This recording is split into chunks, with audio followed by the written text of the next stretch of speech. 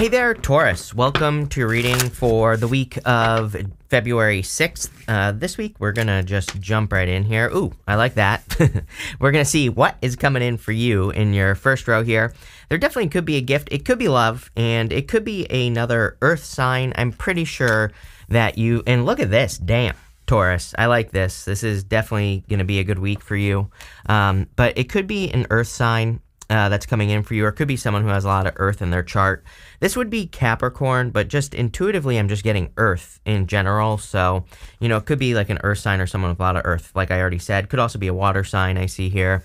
But if you're looking for love, this looks like a blessing that is coming in for you.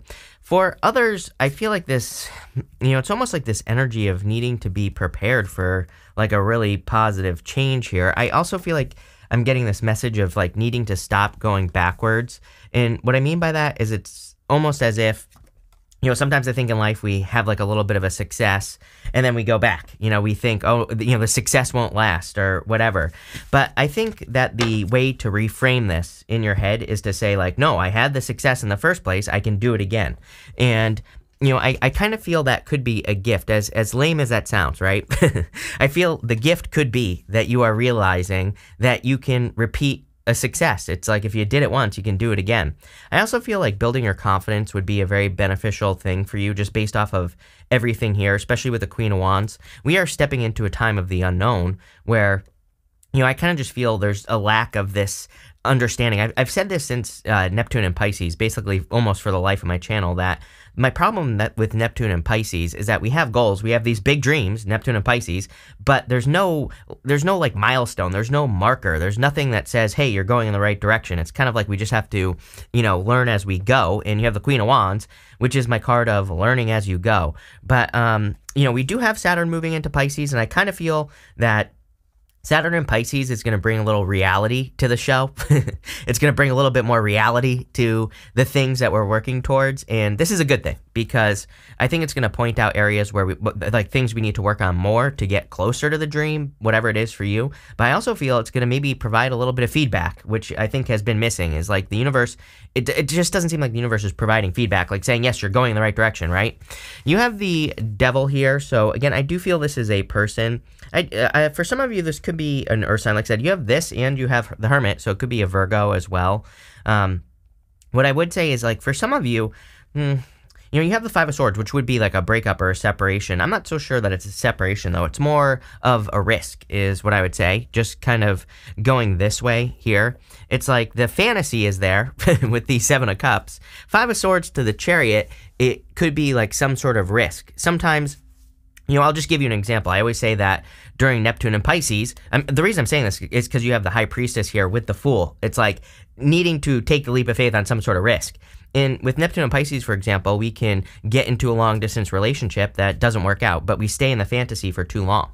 You know, the fantasy is kind of a little bit more attractive. The trick with Neptune and Pisces, by the way, is I always say astrology is not a prison sentence. We just have to work with the energy, and the trick is to make it a reality, is to bring it down to earth. So it kind of looks to me like, you know, even this way, this could be like something long-distance. If it's not a long-distance relationship, this could be anything. You know, the Chariot says where there's a will, there's a way. And the High Priestess represents unlimited potential. So you might have a big goal, wish, or dream, something you see as a blessing. We even see this here, very dreamy energy in your reading. This is why I'm talking so much about this. And you have, you know, he has this fish in this cup, and I always say that he is imagining that fish. It might not exist. It might be, you know, there's ways to read it where that's his pet, right? There's other ways where maybe that fish doesn't exist and it's something that he has to grab onto, because the fish could jump out of the cup. The fish could escape, right? And we see that here. The Seven of Cups says that something exists in the clouds, something exists above your head, and you always get this card, now that I think about it, Taurus.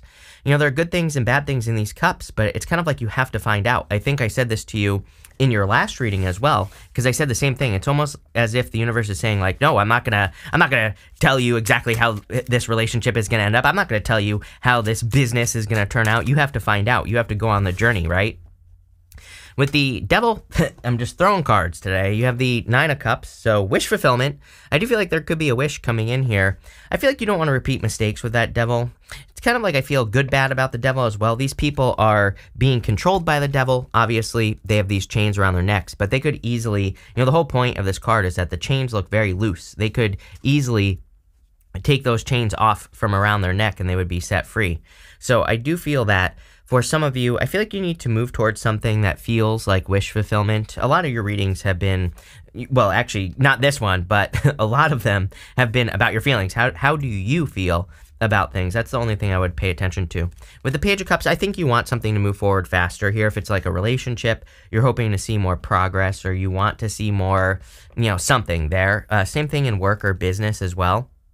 I feel this craving for just more progress. It's almost like you're saying to the universe, okay, universe, I'm willing to invest in this with my energy. That's what I'm referring to here. But if I don't get the result, I'm not going to keep going. So again, kind of like more of that energy where you just want to see a certain result or results, period. And I feel like you're willing to do the work, but you need to see more results is kind of what I'm hearing.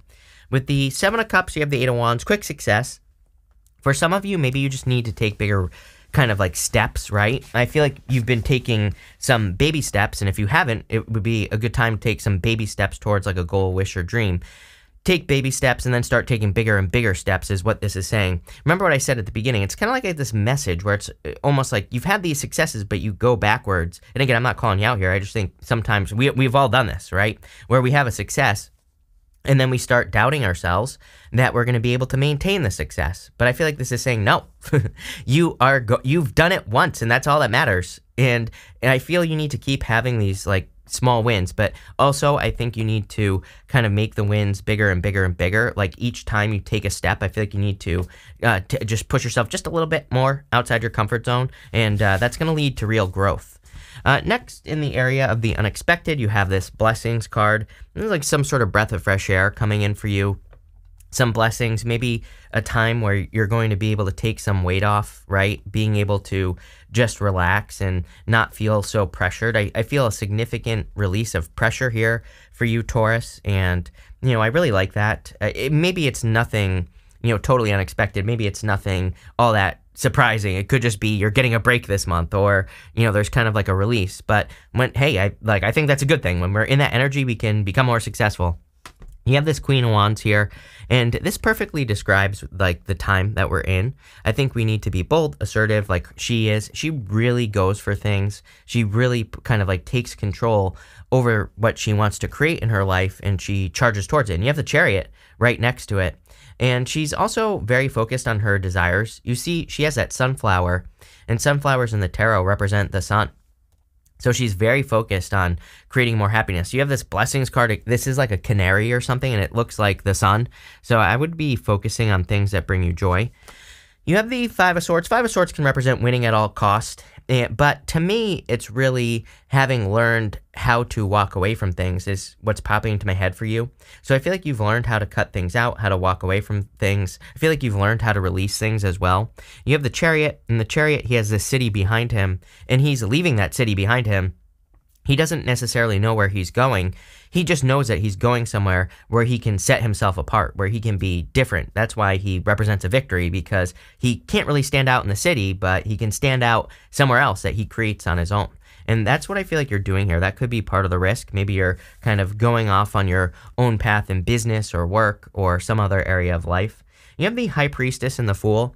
Yeah, I feel you're a little bit over-prepared, as always. I mean, every single reading I do for you, Taurus, you have this over-prepared energy. The Fool, he has this tiny little sack on his back, and it just kind of says that he has everything he needs in his brain. He has everything he needs to be successful on a journey. The High Priestess, she has no roof over her head, and I always say that, she represents trusting your intuition and all that other great stuff, but she also represents unlimited potential. But the problem is, potential is just potential. We have to put the work in to make something happen. But it's like you're kind of like on a journey.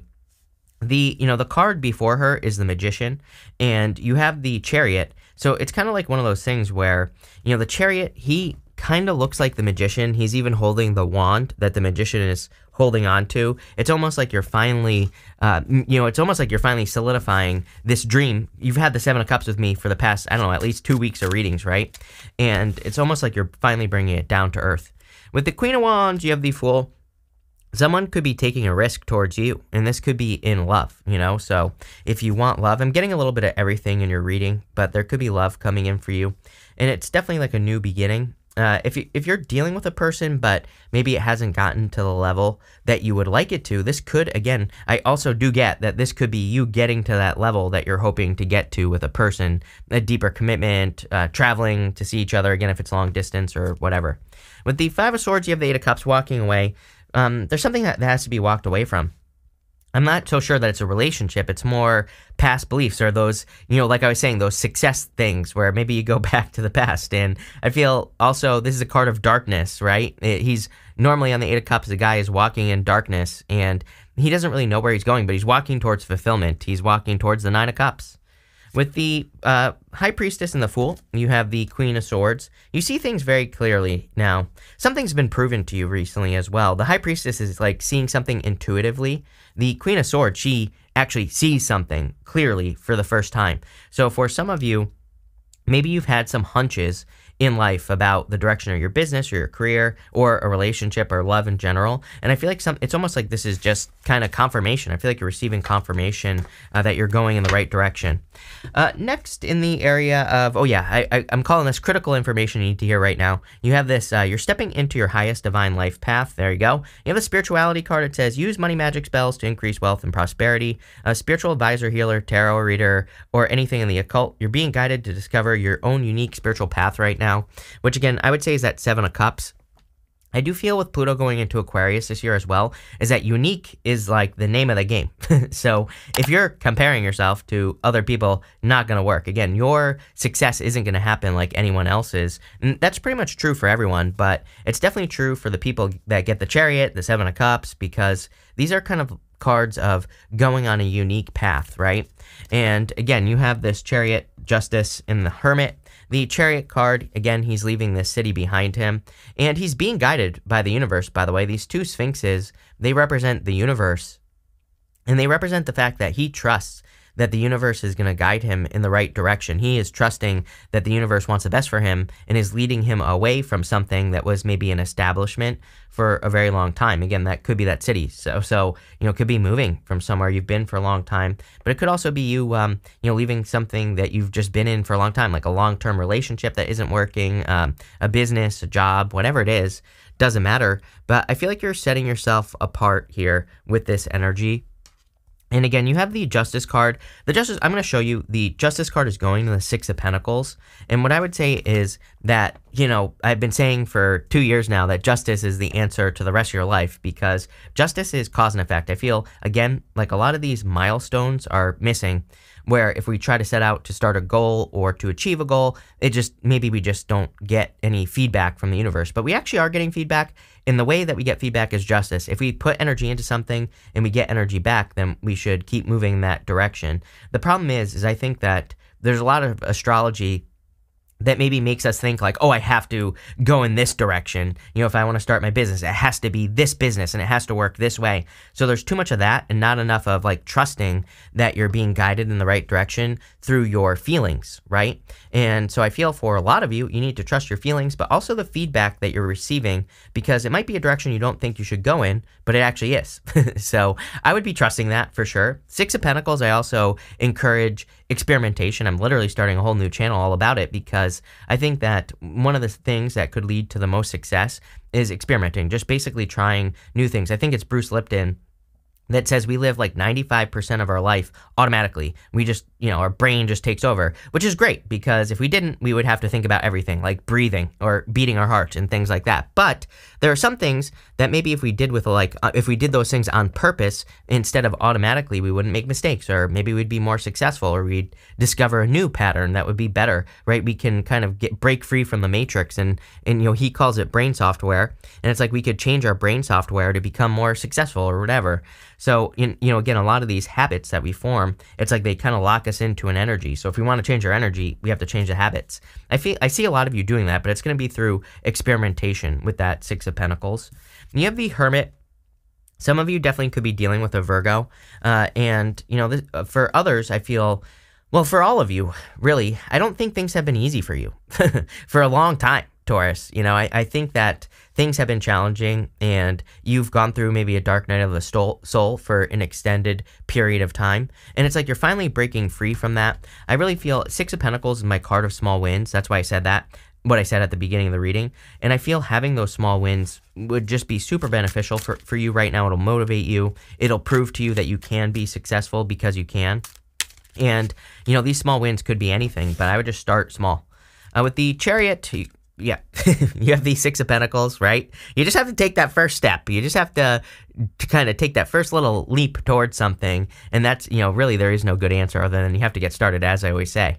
With the Justice card, you have the Five of Pentacles, feeling like you don't have the things you need. That's the other thing I would say, is that right now, maybe that you feel like you don't have the resources, like the time, the effort, the energy, or financially, maybe you feel like you don't have the resources to start that business, to get into that relationship, to move, to travel. And again, I would just ignore it. I'm not saying that you don't need the resources, but sometimes I think we just have to get started. I always tell a story. When I moved to Seattle with my brother years ago. We don't live there anymore, but when I did live there, it's like we really didn't have the money to do it, but we just started the process, right? And we came out here. My brother got a job when we came to visit before we moved out here. So it's like everything fell into place, but we had to get started first.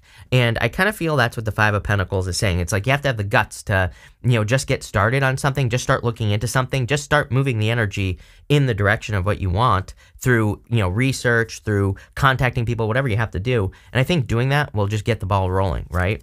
With the Hermit, you have the Two of Cups, love. This is like a soulmate coming in for some of you. For others, I feel like you've dealt with a stepping stone soulmate. And I don't always say this, but Two of Cups is my card of a stepping stone soulmate. A stepping stone soulmate is a person where usually when we meet them, they are going through something when we meet them that reminds us of us. Maybe we had financial difficulties 10 years ago.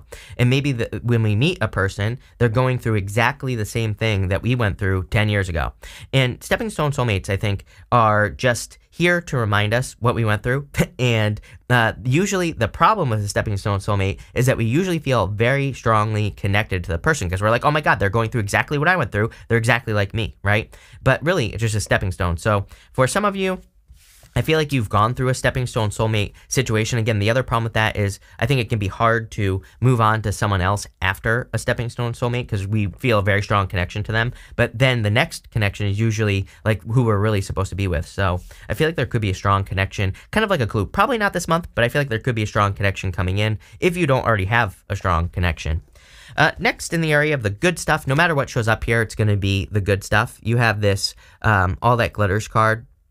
This card normally represents things that are hidden. There's a mask on the gold. But I think you're right for once. Didn't I? I think I said that at the beginning of the reading, that something that you think is the right thing for you actually is. And maybe you're a little bit guarded because of past situations where you got too excited or thought something was better than it actually was. But I do feel that there's something coming in that is exactly what it says it is, whether it's a relationship, a business idea, whatever.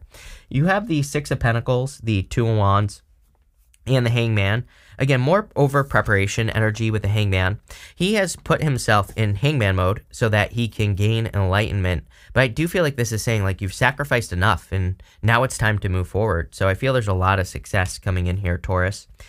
You have the Two of Wands. Definitely time to leave a comfort zone. Again, you're not going to find anything that you want where you are. That doesn't mean you have to move, by the way, but it does mean you have to get moving. Remember what I said about the 95%. Again, 95% of your life is automatic. Everything is going to stay the same if you stay in that 95%. If you want change, then I think you have to start not living automatically, right? And like I said, I'm literally starting a channel dedicated to talking about this because it totally changed my life, right? And I think it can totally change yours, and it's free. That's the best part about it. It doesn't cost money to do these things, right? And so that's what I'd say here. Everybody's always like, Chris, I want you to life coach and everything. You can just do this for free. You don't need to pay me money, right? And that's what I would say here with the Two of Wands. So I would just start thinking about like other ways of doing things, breaking habits if you have any habits, thinking more positively. Again, for me, negative self-talk was like something that I still catch myself doing it, right? But that can be something you change, but it could be anything. I always tell stories about, like, maybe you walk one day down a street. Maybe you always go for a walk every day. You walk the same way. Walk a different way, right? Change your habits. Could be anything. And start small with the Six of Pentacles. Doesn't have to be these big, gigantic changes that you make. But the thing is once you start making changes, things are going to start feeling good, and you're going to make bigger and bigger changes. And once you make bigger and bigger changes are going to happen. So I'm a big fan. I talk about it all the time, of creating positive snowballs in life. And this to me looks like the start of a positive snowball. With the Six of Pentacles, you have the Four Swords, breaking free from comfort zones, but a card of recovery for sure. I feel like you are going through healing, and, that's all I get there. With the Two of Wands, you have the Ace of Wands, passionate new beginning. Two of Wands, he needs to leave a comfort zone. Again, he's kind of like at the top of a castle where he has been for his whole life. Or it could also be something that he rushed to accomplish, and now he needs to take the lead and get out into the world. Ace of Wands is literally out with the old, in with the new, so I would be in, but it's something that you feel passionate about with the Ace of Wands. Ace of Wands is something that wakes you up at 5 o'clock in the morning, that gets you excited, that makes you want to burst out of bed and start working on it. Queen of Wands, right? Queen of Wands, same thing. She's very inspired by her desires, things that she truly desires to do. With the Hangman, you have the Ace of Swords. Ace of Swords, a card of victory, so clearly there's a big victory coming in because of all this, Taurus. I love this reading, definitely amazing. So we're going to pull 3 cards now. I'm going to do 3 yes, no, maybe cards. If you don't have questions, that's fine too. I'm going to put all 3 cards together at the end, and I'm going to answer it like a personalish reading. But if you do have questions, 1, 2, 3, feel free to pause the reading now.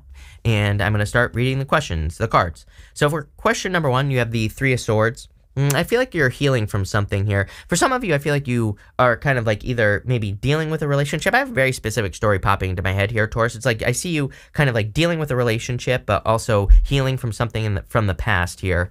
And so I don't know how I feel about that. I don't feel this is yes, no, or maybe. I feel like this is you need to heal some more from a situation before you maybe get into something. Or if you're having doubts about a relationship that you're in, or one that you want to move towards, again, there could be some healing that needs to happen. For question number 2, hell yes. You have the Lovers, so definitely yes.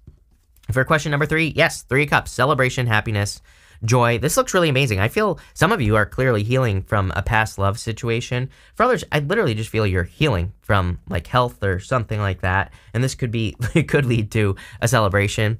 For others, I feel there's also, this is you kind of like healing from a dark night of the soul and just picking a new path that's going to lead to a celebration, like all these blessings that are here and everything. This looks amazing, Taurus. So thank you for being here, and definitely enjoy your week.